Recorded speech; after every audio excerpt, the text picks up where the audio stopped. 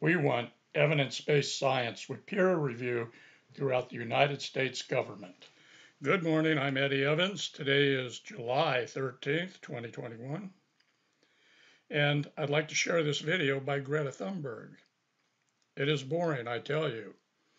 And you will notice that she's scolding adults, as well as the ruling elites, the ruling class, if you define such as those who make decisions that matter for this planet. So yeah, she scolds us. And you will notice as you watch this video that you'll be in sync with what she's saying.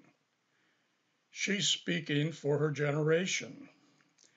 She and her generation are the victims of intergenerational moral corruption.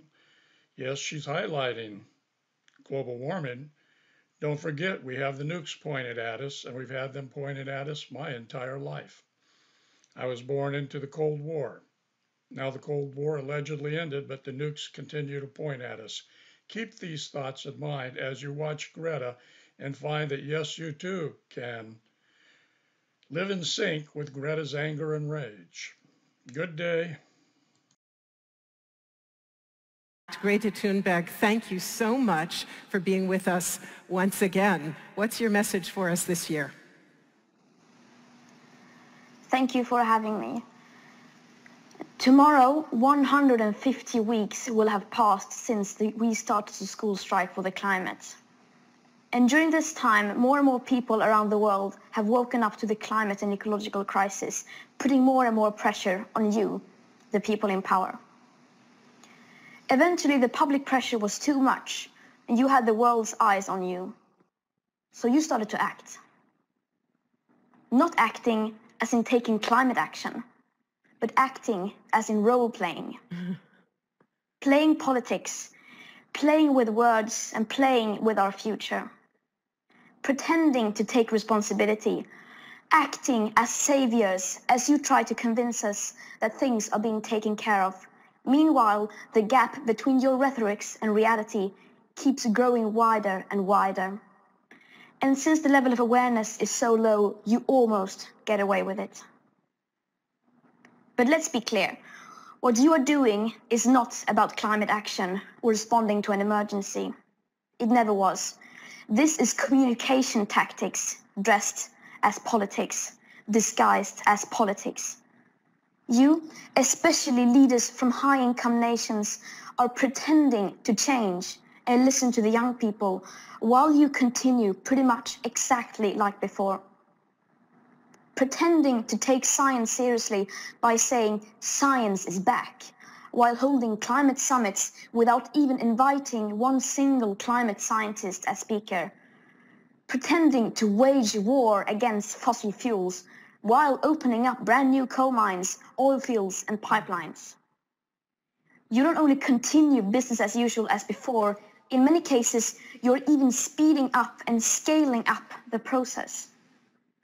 Pretending to have the most ambitious climate policies while granting new oil licenses, exploring future oil fields.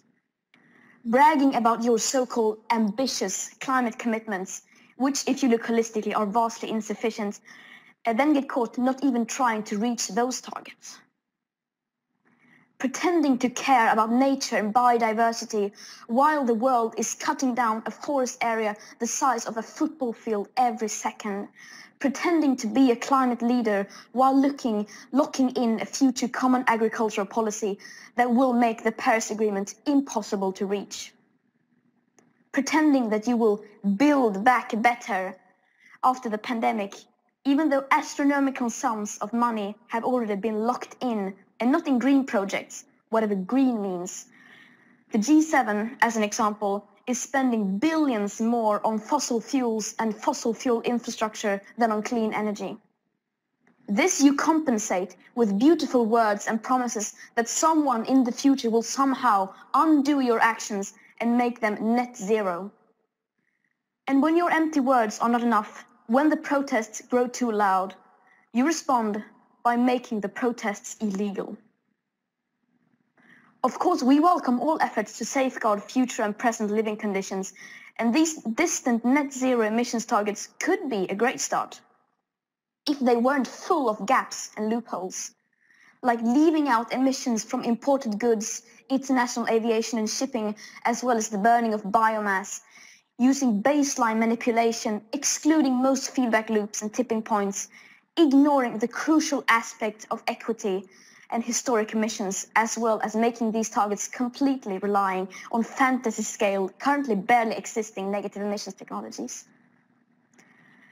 But as your acts continue, more and more of us are seeing through your manuscripts and your role-playing.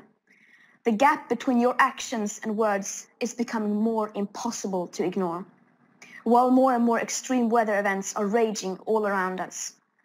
And as a result, young people all over this planet are no longer falling for your lies. You are distancing yourself further and further away from us and from reality. Some years ago, you could still claim that we're moving in the right direction. Today, that is no longer possible. 2021 is currently forecasted to be the year with the second highest emission rise ever. You say we need to move slowly to bring the public along. However, how do you honestly expect to bring the people along if you don't treat this crisis like a crisis? If it is one thing the pandemic has proven once and for all, it is that the climate and ecological emergencies have never once been treated as emergencies. The climate crisis is today, at best, being treated only as a business opportunity to create new green jobs, new green businesses and technologies.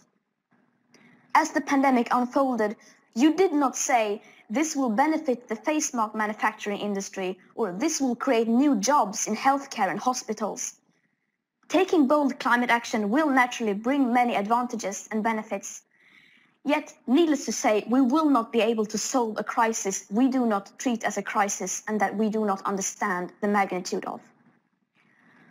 Perhaps playing a role helps you sleep at night, saying things just for the sake of it, because the words are in your scripts.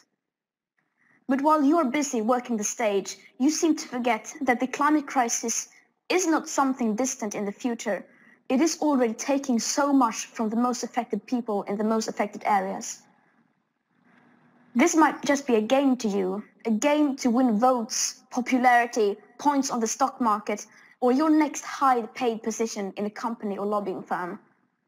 The ones who focus on the packaging rather than on the actual content, and the ones with the most beautiful speeches and the most short-sighted, likable policies wins. You can and will, of course, choose to continue to play your parts, say your lines and wear your costumes. You can and will continue to pretend. But nature and physics will not fall for it. Nature and physics are not entertained nor distracted by your theater. The audience has grown weary. The show is over. Thank you.